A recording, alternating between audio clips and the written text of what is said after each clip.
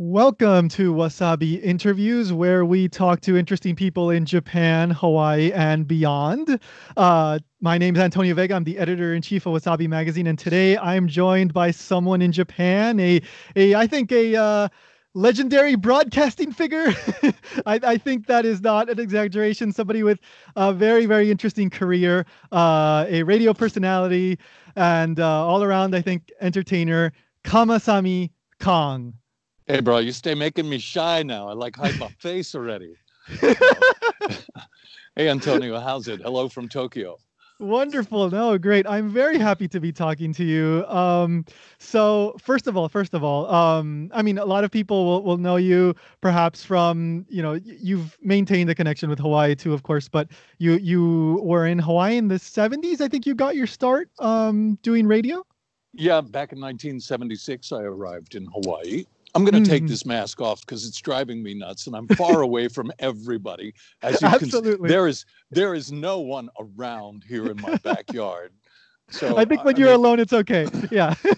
There is no one. There is absolutely no one here. I just want to prove that to you, Yeah, and to all of your viewers. See, there's no one here, so I'm completely alone here. yes. And I arrived in, I guess it was December 31st, 1975, and started working at KORL. Beginning of January 1976. I was together with Lan Roberts and Big Gary Bryan and Sean Lynch, and we were broadcasting from, I'm trying to remember the place near Chinatown, right across from the old, there was a skateboard rink in that area. Oh, really? Yeah. Anyway, we were broadcasting from there, and I was doing a nightly show. Don't want to lose my mask.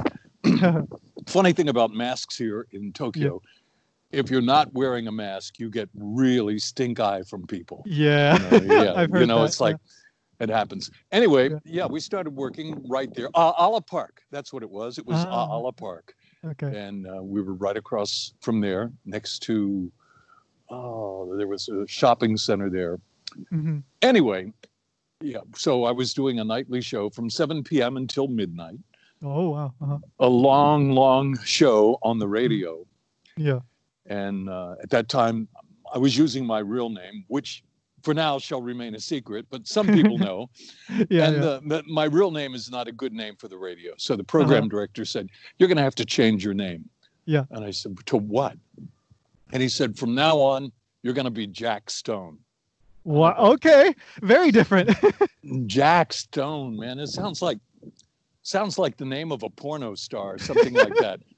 Or like an old detective or something, right? Yeah, exactly.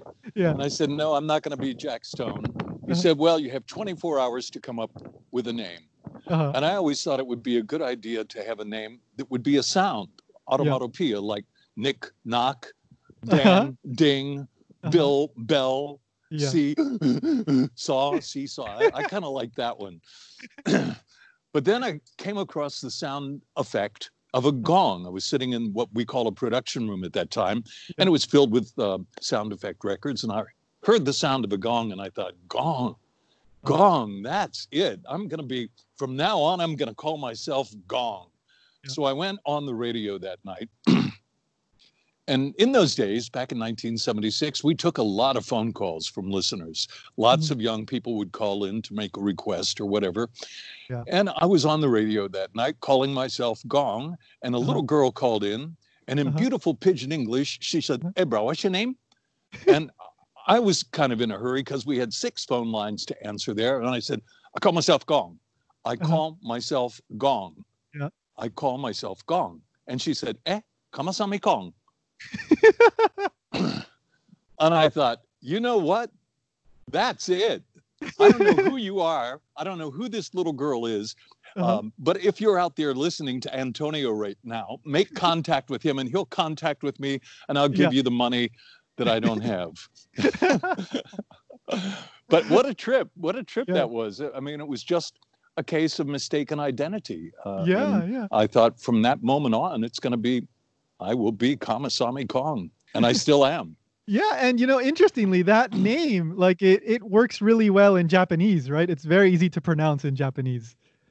Well, it works not only well in Japanese, but, Yeah. you know, Kong works Oh, well sure. in Chinese and in Uh-huh. Tagalog, Filipino, right? So, Uh-huh. you know, it was beautiful for Hawaii. Here I Yeah. was, this white guy Yeah. who loves soul music, playing soul music all the time, Uh-huh. and having the name Kamasami Kong. And everybody thought I was this big, you know, Samoan kind of guy.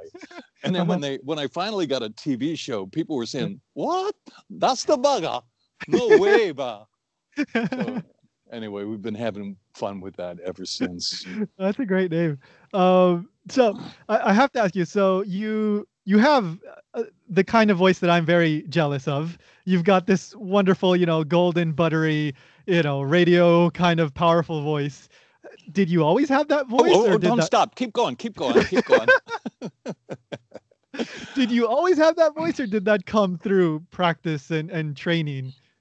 You know, I got that as a Heath kit and I installed it in my throat. First, I built it and then I just didn't know. Fortunately, good genes. I think my Uh-huh. dad had a really good voice, and Yeah. I just got his genes, I guess. And I'm a little bit hoarse right now as a Uh-huh. result of, you know, wearing a mask all the time and Sure. having been in the house for the past, you know, 2 weeks Yeah, yeah, playing with my cat. But, you know, she's my best company right now, and I think she's wanting me to go out, or she wants to go out as soon as she possibly can. It's like, let's get a little social distance going. Yeah, let's. You don't need to pet me right now. I don't need to purr. I'm perfectly okay. I'm perfectly okay without you. Anyway, she's my sweetheart. So, what took you to Hawaii then? Because you were in Ohio, if I'm, am I right? Am I Well, correct with that? yeah, I was Uh, born and raised in Ohio, yeah. in a small little town called Hamilton, Ohio, Hmm. which is just about 30 miles north of Cincinnati, famous Hmm. for the Cincinnati Reds Yeah. and the Cincinnati Bengals and Skyline Chili, if any of you have ever heard of any of those things. Yeah. And anyway, I got drafted into the military when I was Oh. 19 because the Uh-huh. Vietnam War was on about that time. Gotcha. Okay. And I had been doing some radio and TV at my university, Miami University of Ohio. Yeah. And so when I got drafted, they said, "Do you have a talent for doing anything?" And they found out that I could do broadcasting. And so they said, "Well, we're going to train you how to be a killer just in case. But after that, you'll probably go to work something like what Robin Williams did in Good Morning Right. Vietnam."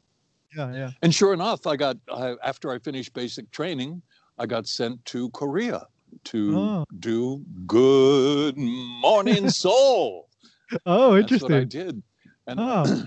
I loved it. I Yeah. absolutely loved it. I loved Korea. I loved the people. I loved the food. I had such a wonderful time in Seoul.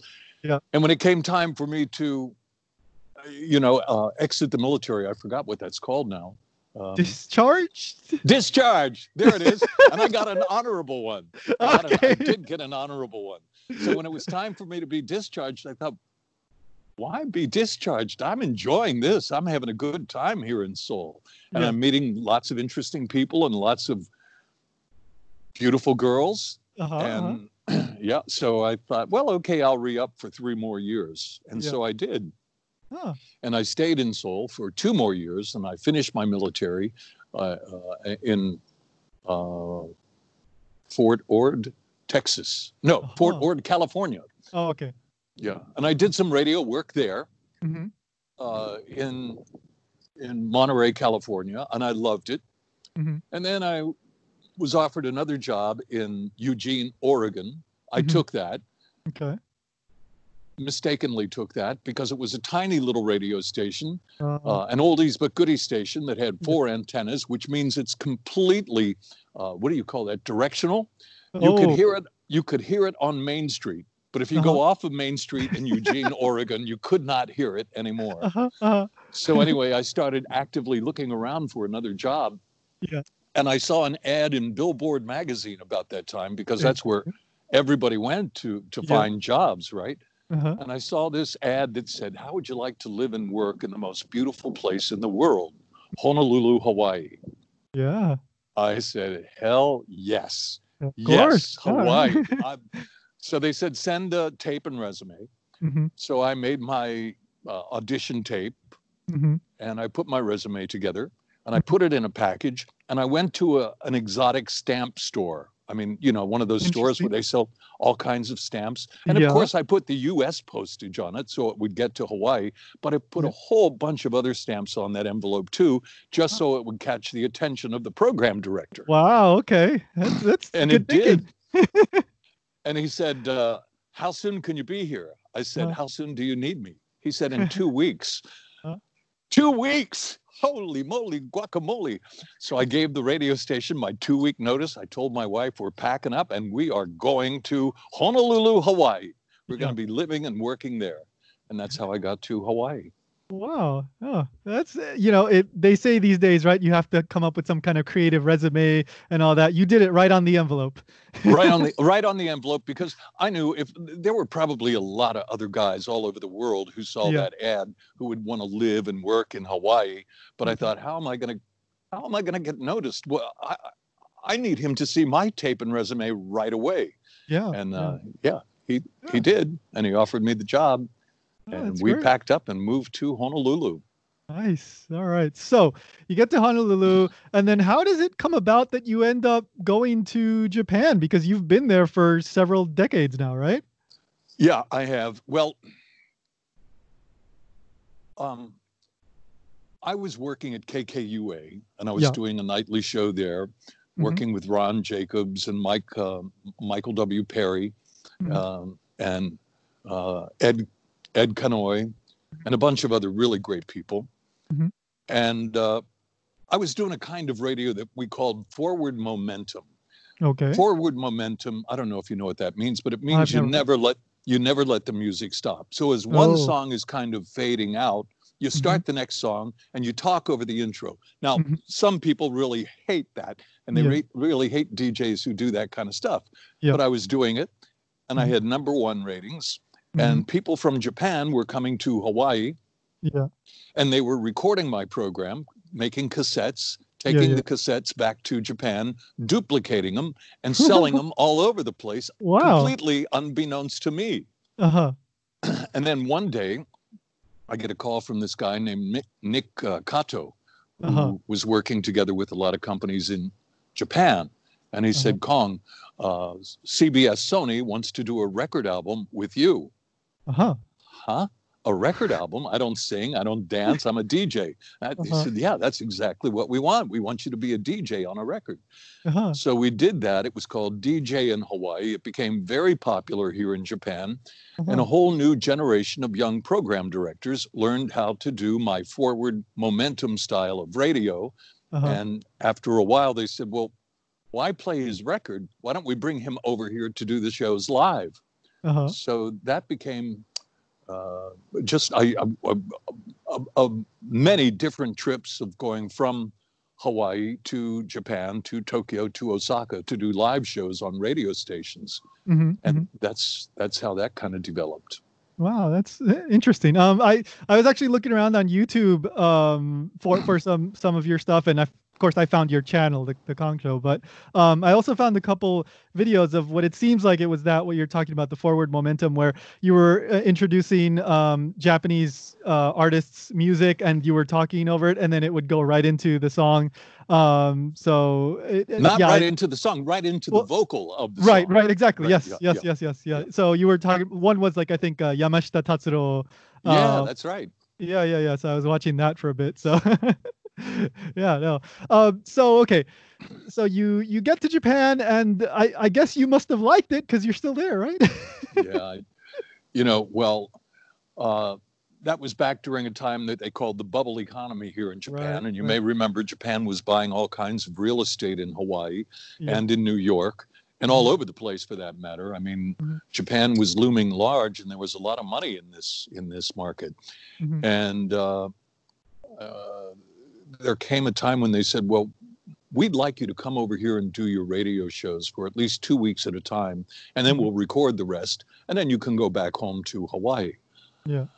And I thought, I'm not really interested in doing that. I'll record in Hawaii and I'll send it over. And they started flipping money out in my direction. And they said, well, we can make it worth your while. I said, well, I have to pay for my mortgage, for my house. I have to put my kids through college. And they kept throwing money down. Uh-huh. And they said, while you're here in Japan, you can live in the Ritz-Carlton Hotel.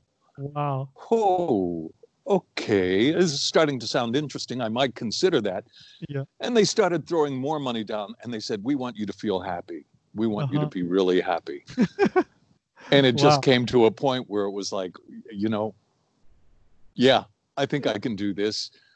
2 weeks in Japan, 11 days. It was 11 days in Japan, 11 days in Taiwan, because I was also doing consultancy work and radio shows in Taipei, all over Taiwan. It was a whole network, and I was a consultant for their network. And then I'd come home for 11 days, go out to the beach, get terribly sunburnt, hang out with my friends, smoke, drink, hang with the brothers, Yeah. And then I would go back to the airport, jump in a Japan Airlines plane. I had business class all the time. And after flying so much every 11 days for 18 years, they bumped me up to first class every time. So, it was a wonderful life for a long time. Yeah, like for anybody that's unfamiliar with the bubble economy, I mean, like oftentimes entertainers in Japan will give this example that back then you had to like flash a 10,000 yen note to get to catch the attention of a taxi, and that's like $100 bill. So you had to show like taxis $100 bills in order to get them to stop. Like that's how much money was around in those days. People were just throwing it around, right? It was a wonderful time. It was I'll just say it was wonderful. It was a really wonderful time, and I just wish those days would come back again. But those were some very heady days. Yes, indeed. So things have tightened up quite a bit since then, but it's not the same. It's definitely not the same as what it used to be.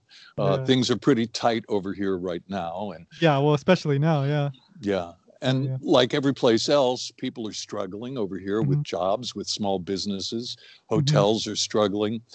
Taxi cabs are struggling. Movie theaters, shopping centers, restaurants. Everybody's going through it right now. I was watching a video that you had on your YouTube channel where you were showing the airport, right? Narita Airport was just empty. Right? No, it was Haneda Airport. Oh, it's Haneda. Oh, okay. Yeah. Haneda is in the city. Narita is kind of far out in the country. It's about an hour and a half drive, or about 90 minutes to get out to Narita Airport. But Haneda is just kind of within Tokyo City. In fact, the new flight path of planes landing at Narita go right over my home. So when I'm in my home studio now, I have to pause like every 7 minutes to let a jet go by. So I was doing that the other day, and I figured, you know what? I'm not going to stop. I'm just going to keep going. I'm just going to explain that I'm in a flight path. And they go right over my home, Antonio. It's incredible. And by the time they're over my home, their wheels are already out. Oh, they're getting ready for their landing. This is final approach. But well, if you say like, hey, I'm in the path of the airport, that's just it's kind of cool. The charm. But you were talking about the emptiness of the airport. You really very recently, like about a week or two ago, I assume. But just a week ago. It was just a week ago. And the airport, I was like, except for the janitors, I was like the only person in the airport. And then when I arrived back in Tokyo this past Wednesday, I was like the only person who got off the plane. And I walked all the way from the plane to baggage claim through completely empty hallways. And it's about a 7-minute walk from the plane to baggage claim. And it was totally, I recorded that also. So that video is up there too. If you want to see a lonely walk, that was kind of weird. Yeah, it's eerie. Yeah. It's very eerie. And, everybody here in Tokyo, everybody here in Japan has been banking on the Olympics to come. So everybody was gearing up for big crowds to arrive. And so at Haneda in Terminal 2, ANA just built this whole new wing to their airport, to that area, to their terminal, to accommodate international flights. And it just opened 3 weeks ago. I was there on opening day. They were prepared for a big party, but every flight was canceled. Every Wow. single flight on the tote board was canceled, and everybody was like, what's happened? Yeah. They put so much work in, and to getting it all done in time too, because it had to be finished in time to start to Sure. accommodate people coming in from foreign countries. Right. Right. Same with all the hotels. Everybody was gearing up for the Olympics, but now it's everybody's like wondering, what are we going to do? How are we going to Mhm. get out of this? Yeah, yeah. So how is it right now? Is it mainly just supermarkets, convenience stores, and restaurants are open for takeout? Is that basically it? Yeah, pretty much the same, I guess, as Mhm. back home. Yeah, Uh, some restaurants are open, not all restaurants. yeah. A lot of Uber bicyclists on the street Oh, delivering yeah, food. So you see yeah, a yeah. lot of those guys. Mm-hmm. And not many cars, not much traffic, Mm-hmm. um, not many people on the street. Mm-hmm. Yeah, I pretty much the same as most places around the world, I guess. Definitely. Yeah, yeah, yeah. Well, it's good to hear that. I mean, people in Japan, I know that it's not as strict as, really as here in Hawaii, for example, but it seems like people are staying home. They are trying to prevent the spread. So that's good to hear. Yeah. Yeah. Uh, so I had a question. I'm wondering, you've interviewed just so many people. You've done just so much different kind of interviews on the street and long form interviews and all kinds of people. Do you have any tips? Like, for example, if somebody's not much of a talker, like how do you get somebody to kind of tell you a story or something like that? Do you have any things that you always keep in mind when you're doing something like that? No. Does it just come natural then? Yeah. Yeah. Yeah. Ah, uh-huh. Now, I'll tell did you that what. always come natural though? Uh, I was the guy. Mhm. My real last name begins with a Z, so I was Yeah. the guy who always sat way in the back of the class, right next to the window. I Yeah. couldn't. I'm a baby boomer, so I grew Yeah. up in big classes. So I was sitting way in the back. I Mhm. couldn't hear the teacher. All I could Yeah. hear was band practice out the window and the track team and the football team practicing out there. Yeah. So, I didn't get much of an education. So I had to really kind of try to survive on my wits. Uh-huh. And just being a half-wit, that wasn't too easy. But I'll tell you, Yeah. everybody has a favorite interview, I Mhm. guess. Yeah. I've had some wonderful times with James Brown, with Shaka Mm. Khan. I Yeah. even did an interview with Donald Trump, if you can believe that. Yeah. Yeah. Yeah. I saw a clip. Well, I saw a clip. It was I think you were at a press conference or something like that. Yeah, that's Uh right. yeah, yeah, yeah. And I asked Yeah. him, he was opening Trump Tower at that time, Mhm. and Mhm. he was trying to sell, units in Trump Tower via this press conference. And so there were Mhm. all kinds of business newspapers and magazines Yeah. at this press conference, and there was me. Mhm. I was invited to this press conference, and Yeah. they put me right in the very front row. I'm not Mhm. exactly sure why, but I was the only guy who had no idea what anybody was talking about. Uh, and finally, he said, "You know what? I'm tired of answering questions about finances and money, and tired of answering questions about real estate." And he pointed to me and he said, I bet you have a question that's not going to have anything to do with real estate or money." And I Mhm. thought, well, as a matter of fact, you're right. I said, so, our mayor, Mufi Hanneman, is a great singer and he's a great man. Mhm. And when you have the grand opening for Trump Tower in Waikiki, would Mhm. you invite him to come and sing Uh-huh. at your grand opening? Because he has some great songs about Hawaii that he can sing. And Trump said, well, your mayor is a great guy. Uh-huh. Mufi's a Democrat, right? Yeah, yeah. And Trump was leaning, well, I'm not exactly where he was leaning at that time, but he had some really wonderful things to say about Mufi Hanneman.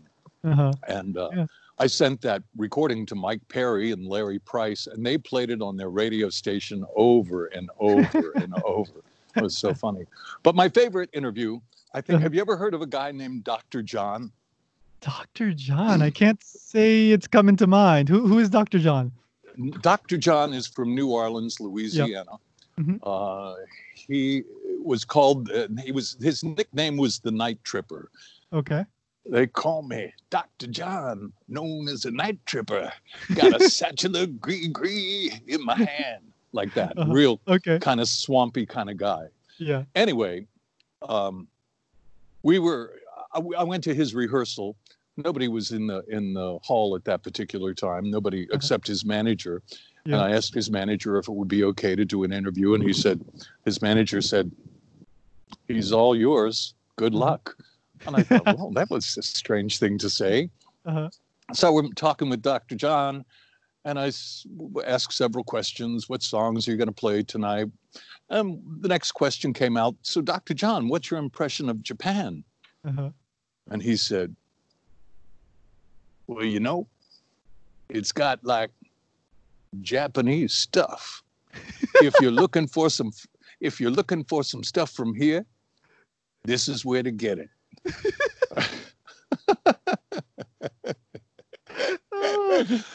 I mean, it's just classic. I mean, you don't get answers better than that. No, you don't. That's a great answer. It's just so profound. Yeah. And there was another interview I did, I remember very well, with these guys named the Funk Brothers. Okay. The Funk Brothers were on more #1 records than the Beatles, the Rolling Stones, and Elvis Presley combined. Yeah. They were the backup band for all the songs on Motown. They were the guys who played on every Motown song. Gotcha. Okay. So they were performing over here in Tokyo. And I had a chance to do an interview with them, sitting backstage at the Cotton Club. And the next interview I was supposed to do later that afternoon was with Stevie Wonder. Oh, okay. Now, wow. Okay. Because Stevie was staying at the Westin Hotel. Yeah. And I just finished up the interview with those guys. And you have to remember that the Funk Brothers played on all of the songs, but they didn't get paid like the artists. They were just played like session musicians, right? So I said to Joe, Joe, I'm going to interview Stevie Wonder next. Do you have any message for him? And I was bright-eyed. I thought he's going to give me a great message to give to Stevie Wonder. And he scratches his chin like this, and he says, yeah, tell Stevie he owes us some money.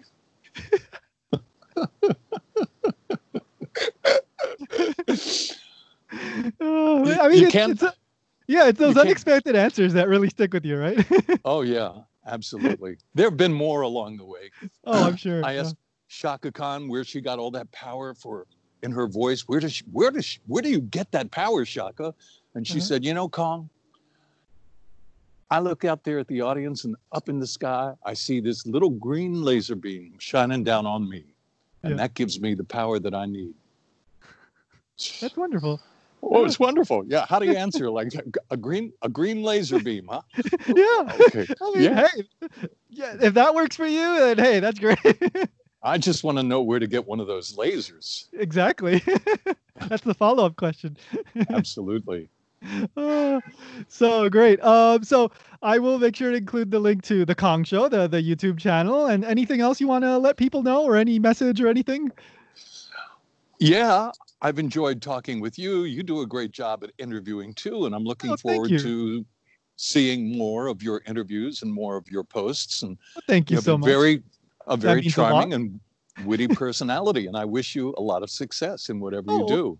Well, I wasn't looking for compliments. I was just looking for. Okay, I'll take it back. No, you deserve it. You're doing a great job. Thank you so much. Thank you. Well, my pleasure. Thank you for making time. It was an absolute pleasure to get to talk to you and someone with your experience. It was a delight for me. So thank you. Mahalo and aloha from Tokyo.